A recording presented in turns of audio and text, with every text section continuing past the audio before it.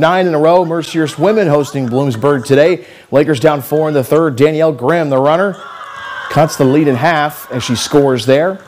More Mercyhurst, more Grimm. This time a pull-up jumper as she connects on the long two. She had 18 to lead the Lakers in scoring this afternoon. And this time they go inside out. Bailey Coons, the kick out. Paige Woodford splashes the triple try. She had 7. Mercyhurst leads 41-38. And finally, Grimm going to find Coons down low for the lefty layup. She had 13 points. Mercyhurst continues to extend its program record winning streak to 10 in a row, 68-58 on the home court. Back to McComb.